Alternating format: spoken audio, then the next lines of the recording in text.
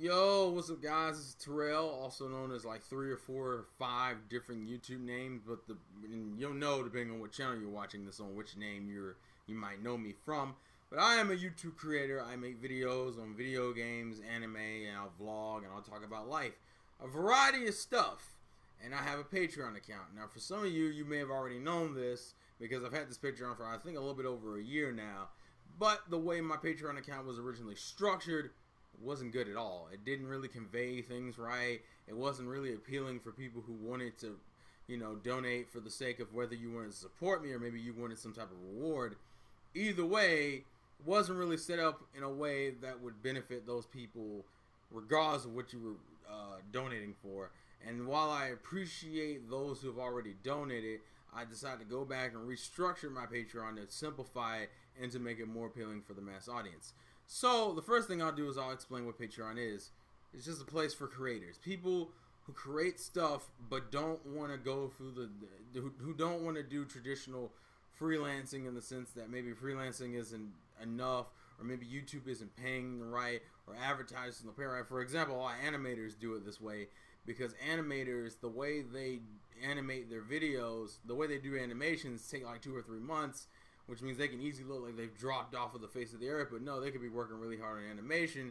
2 or 3 months later, the animation comes out. Well, that's 3 months of pay from YouTube they don't get. So they're like, well, I'll just get paid directly through the people who care about me and care about the stuff and want to see my stuff. Pretty much it's cutting out the middleman and making it as streamlined as possible for you to support the people who you truly enjoy, whether it's art, music, YouTube videos, movies, whatever. That's what Patreon is for. Now, to kind of talk about what I'm doing on Patreon, well, I have a job, and I'm not trying to make this a full-time thing, but if I can get support for doing the stuff that I do, I appreciate everybody who has and may get support in the future. You don't have to, you don't need to, it's just an option if you want to. That's really what it boils down to. And now, let's get into the rewards, because the one thing I've learned through doing Patreon and looking at other people's Patreons is you have to be transparent as possible. Because my original Patreon, although I was being transparent, was also a very annoying waiting game and didn't have that much appeal to it. But I'll get to some of the more frequent asked questions at the end of this. So let's go through the rewards. The first reward is the $1 reward, which is a simple thank you. I appreciate it. If you want to donate in general, I appreciate it. Thank you. It means a lot that people think I'm worthy of giving money to.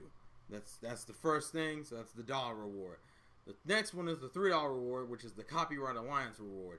Essentially, I will send you a private folder on a cloud folder in which you can watch not only the old videos I've had that's been taken down for copyright infringement that some of you may have never seen before because they got taken down, and 2 new videos that I may have recently recorded but I can't put up for the obvious copyright infringement reasons, which would include things like maybe possible AMVs and reaction videos and new reviews I wanted to do, but I wanted to use clips from the anime and I can't do that on YouTube. So yeah, it's a combination of new and old stuff. And then the final reward tier, the $5 reward tier, is the digital giveaway, which is almost exactly what it sounds like. I do a raffle once a month, and you can win things like eShop codes for whether it's Nintendo, Sony, Steam, Xbox, maybe a subscription for like a month or 2 months of Crunchyroll or Netflix. Anything, pretty much any major digital distribution I can do, are presenting like codes for the winner to kind of I've lost the word for it. Redeem, that's what I was looking for. Redeem for some type of value. It's kind of a thank you for those who pledge $5 monthly. That's it. And those are the only 3 reward tiers I had. Now, to kind of go into some frequently asked questions, well, the first question is, why did you only make it 3 rewards?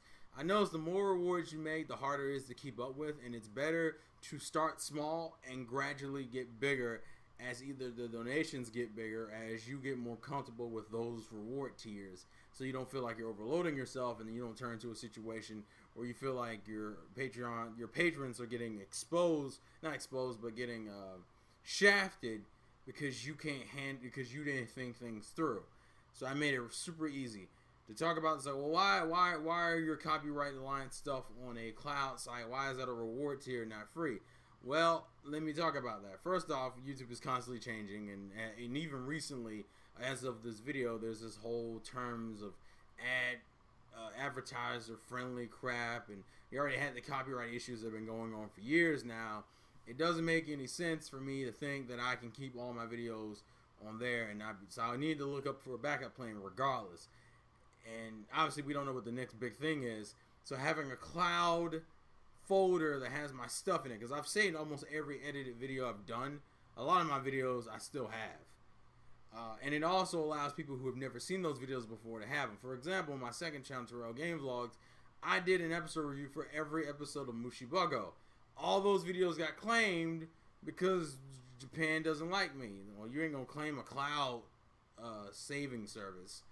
So those people get rewarded. It's like, well, why is it paid? Well, it's because I have to pay for the service to host the stuff on. So it's pretty much feeding back into the yearly payments I have to do to keep the cloud service, which are hosting the videos in which you guys are viewing them on or downloading them. Because I will present you that option if you want to download them. This will also be a cool thing that maybe in the future, if I ever want to do collaborations, I can send files this way. So that's why I did it this way. So some people might ask, well, why didn't you put it on Dailymotion? I could have done that, but there's nothing stopping the same issues from happening on other sites. Cloud services are for you and your eyes only, and whoever you want to share it with. It makes it super easy. I'm trying to be super transparent with it. That's why. Also, the fact that I've had my videos claimed or copyrighted, blocked, even when I've had them unlisted or privated. I think, maybe not privated, but I know unlisted, because if they're privated, you still can't share them, which is the whole point. You know, if I'm doing this for the patrons, they need to be shared the videos, and it just creates another inconvenience. Who wants to go to a YouTube video to just click another link to another fucking window that they didn't want to go to anyway? And then on top of that, the video probably still has to be heavily edited because YouTube is in their copyright infringement thing, where it's like, oh, even if it's for review or critique, we don't necessarily count this, or maybe we don't count that, or maybe the company who owns that particular show or series or whatever I'm doing, wherever footage I'm using, doesn't want it just on the internet by people and in general. So, you know, this is just an easy way of ignoring all of that and getting the full experience. Because if I'm going to do a reaction video, I'd rather just put the episode up in a tiny box corner on the side of the screen and have my face be the other part, so you can just watch it straight up, instead of doing what a lot of reaction video people have to do, where they have to like cut off the entire video and only have the subtitles at the top of the screen, put some type of bullshit ass filter. Sometimes they have to fucking edit and jump through different parts of the whole episode, so you're not even getting a full episode reaction. You're getting like maybe 12 minutes of a 23 episode reactions worth, and some people don't want to deal with that. So make this as transparent and made it as easy as possible. And then the $5 reward. Now, on my old Patreon, I was trying to do physical rewards, but that was a pain in the ass. And realistically, digital rewards, as of right now, would be the best way to go, because not everybody wants to give their fucking address. Some people can't because they're kids. But digital code sending through emails is super easy. I literally would send you a code. You go to the site and redeem it. And since a lot of places do gift cards, it'd be the easiest shit in the world to do. And you wouldn't have to, and it wouldn't require much on your end, because all you would do is you would receive an email with here's the code for Crunchyroll, here's the code for PSN, here's the code for Xbox Live, and then you go and put it in. Super easy, super simple. Don't have to give out any real information, because you gotta have an email just to do a Patreon to begin with, to have a Patreon account to even I guess pledge for rewards in the first place. So I made it super easy and super transparent. There are 3 reward tiers. 2 of them actually give out stuff, and they stack. So if you get the $5 reward, you're obviously getting the $3 reward too. It's the same concept. So those are my main. I would think would be the major concerns.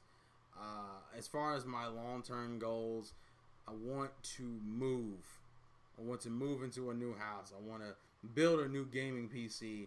A good one that would last me for years. I'm the kind of guy who can't stand buying shit every year. If I can afford it, I'll buy it once and won't buy nothing again for like another 5 or 6 years. So all my goals are like that. I want to do things quick and fast and efficient as I possibly can. But I don't think I really have anything else I need to convey. The links have always been in the description. I think it's the first link that you see in the description for almost all of my videos. So my Patreon is down there. You can look at it yourself. If you have any questions, leave them in the comment section below. Thank you guys for watching. Thank you for all your support, whether it's on YouTube or whether it's on any other thing I do. I just appreciate it. And by the way, the majority of the stuff is still coming on YouTube. If it's not, if I don't get caught on some copyright bullshit, it will be on YouTube. Simple. It's only the stuff that can't be on YouTube that I'm putting into the Copyright Alliance. That's why I'm calling it the Copyright Alliance one. So any vlogs, any of that, there's not like exclusive vlogs. And then also this is more of a direct communication hub, because on Patreon you can kind of have your little community on your Patreon page. So if you want to talk and chat and ask questions and send messages, it's perfectly fine.